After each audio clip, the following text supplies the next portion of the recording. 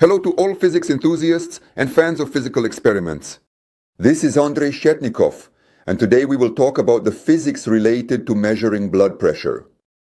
About what the upper and lower readings of a blood pressure monitor mean, and how we measure blood pressure inside a person by placing a cuff on the outside of the arm. Well, of course, each of you has had your blood pressure measured many times. Look, I have a blood pressure monitor ready. I press the button and the pump starts inflating the cuff with air. The pressure in the cuff increases and the arm definitely feels it. And now it reaches 176 millimeters of mercury. Now the air begins to release from the cuff. All of this happens very gradually. Let's wait a little longer. And here are the readings from the blood pressure monitor. 41 over 79 millimeters of mercury. What do these two measurements mean?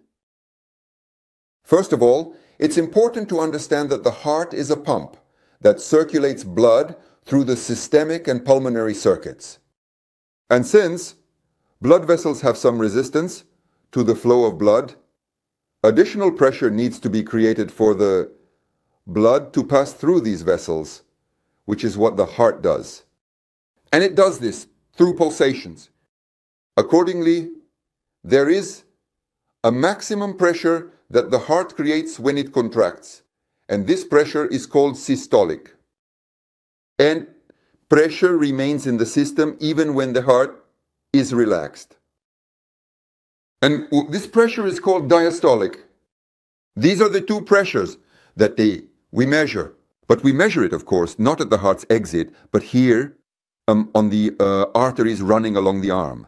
And such pressure is called arterial pressure. But it differs insignificantly from the pressure created directly at the heart's exit, because the resistance of the arteries, which are quite wide, is low. Why do we measure blood pressure in millimeters of mercury? The fact is that in the past, doctors used mercury manometers to measure it. And for us, as physicists, it is natural to convert millimeters of mercury into millimeters of water column by multiplying our readings by the density of mercury, 13.6.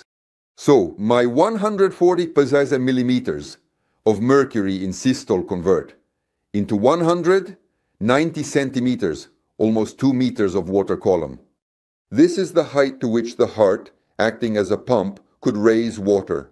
And since the density of blood is practically the same as that of water, blood could also be pumped to such a height.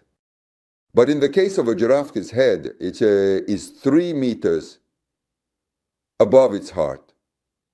So the heart has to work harder and create more pressure. But if we switch back to millimeters of mercury, the giraffe's blood pressure is 250 over 160. It is a very strong and extremely hypertensive condition. How does a manometer and a cuff, which is placed on the arm externally, measure the pressure inside the artery?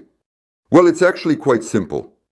When the device inflates air to a pressure higher than the systolic pressure, the arm is completely compressed, and blood cannot pass through the artery to the arm.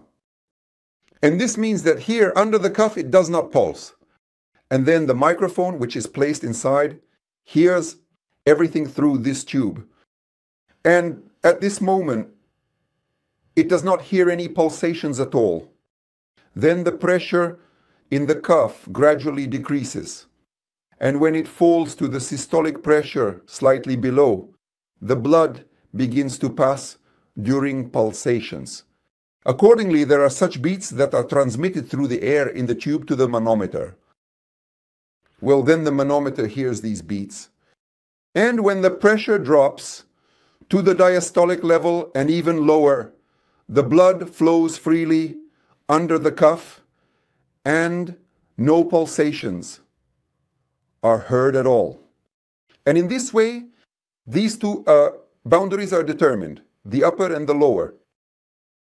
And how the pressure was measured using a mercury manometer, you can see in this experiment. However, here I have a water manometer, not a mercury one. I press on the cuff. The water column rises, and now the pressure inside the cuff is 400 millimeters of water column. And if a soft hose were passing under the cuff, then to push the liquid through this hose, it would also be necessary to create an excess pressure of the same 400 millimeters of water column, or even slightly more. And now it's clear why. When measuring pressure, it's important to keep the cuff on the bicep at heart level, whether sitting or lying down. Because if I move the cuff here to the arm and lower the arm down, the readings on the manometer will be higher by the hydrostatic pressure from the heart level to the cuff level. And when I took such a measurement, I got a pressure of 160 E over 120. And if I, on the contrary, raise my arm up and measure the pressure in that position, then I will need to subtract the hydrostatic pressure from the heart level to the arm level. And in that position, I got 130 over 70.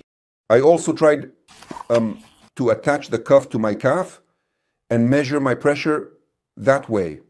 But in a sitting position, this pressure turned out to be so high that the device maxed out and displayed the letter E. Error. And now it's time for our final question. And this time it will be, we have already determined that blood pressure in systole, if converted from millimeters of mercury to centimeters, or say meters of water, is about 2 meters of water column. Now imagine a diver who has dived deeper than 2 meters underwater. Well, then it turns out that the water around him is like a large cuff that compresses him from all sides with a pressure greater than blood pressure. And it seems that his blood circulation should stop altogether. But it doesn't stop. How can this paradox be explained? Write your thoughts on this matter in the comments below to this video on YouTube.